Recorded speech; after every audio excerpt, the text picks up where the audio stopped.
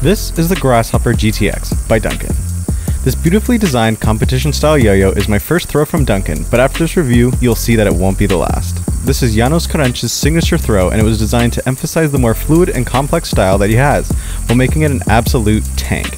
From the first throw, I immediately noticed how well balanced this yo-yo was. Its stainless steel rims helped it push through tricks and made it incredibly reliable. With a slightly wider gap width, this throw will take any complex combinations you throw at it while maintaining its balanced and steady feel. Out of the box, I would have said that it's a slower style throw, but if you're someone who loves some weight, this yo-yo will go faster than you need while remaining in the center of your string. I also really enjoyed the coating of this yo-yo as it is smooth to the touch and doesn't hold onto fingerprints. I would recommend this yo-yo to anyone looking for a premium throw that is under $100. Its balance, looks, and feel have me grabbing for this throw more than any other yo-yo on my shelf at the moment. If you want a new yo-yo that looks as good as it plays, check out the Grasshopper GTX by Duncan. And now, onto the after yo.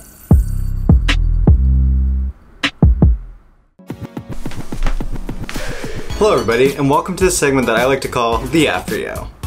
So on today's episode, we're going to be talking a little bit more about the Duncan Grasshopper GTX, which was a yo-yo I was really excited about because it looks absolutely incredible.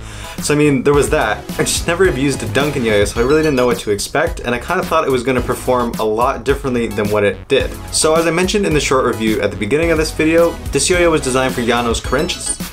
I'm probably pronouncing that so wrong, so if you're watching this, I'm so sorry for pronouncing your name wrong. He's a really smooth style player that has these complex tricks that wrap the string around the bearing in really unusual and complex ways. So I think that's why it was designed a little bit wider in the GTX version of the original Grasshopper, so that he could do more complex tricks within the yo-yo without causing any unnecessary binds or string tension that would ruin his tricks. So the first time I used this, I noticed the amazing weight that these stainless steel rings added. You could really feel that this yo-yo didn't want to stop spinning, and it wanted to just kind of play through all the tricks that you're throwing at it. I'm not that great of a player, as I've mentioned before, but it just took everything that I wanted to throw at it. So I've seen in some other reviews that this yo-yo is kind of branded as a slower yo-yo, but I think I would disagree with that. I think it's really up to how you kind of want your yo-yo to feel. I know that when it's kind of heavier, I want to make it go faster because it just has this really good feel that it just wants to go wherever you want to throw it. You just need to put a little bit more power into it.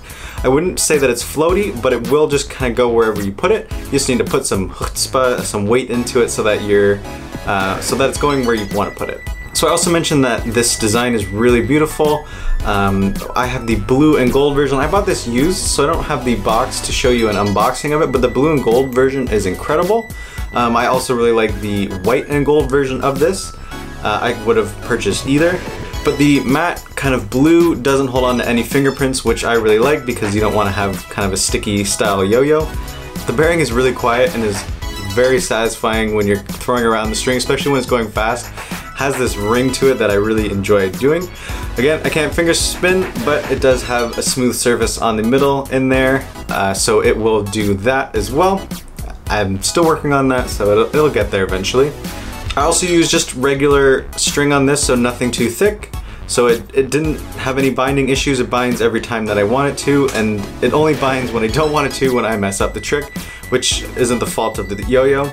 Another thing to mention is that the design of the interior really just wants to land on the strings. It's not too organic, but it's also not too aggressive, so it can do competition and relaxed style playing. I wouldn't say it's organic style, but if you do want to play it more relaxed, it will do that. But if you do want to play more competition style, more aggressive, it will also do that happily. So yeah, there's not too much else to say about this. It's incredibly balanced. It doesn't want to tip to the side, it just wants to stay in the center of the string, which I find incredible, based on the fact that I'm still learning how to throw, so any help that I can get from the yo-yo itself is much appreciated. It also just wants to play through tricks, which helps me a lot, and it feels so good to play. If you want to play more relaxed, that's amazing. It's going to do that for you, and it's going to do it incredibly well. But if you also want to tone up the speed, it's going to do that with you as well. You just need to put some more power into it, and you're going to have a lot of fun. So it's about $80 US on yoyoexpert.com, so you can check it out. It comes in different colorways that are all incredibly beautiful. I'd highly recommend it. It's just a really fun throw. I think that you'll also really enjoy it.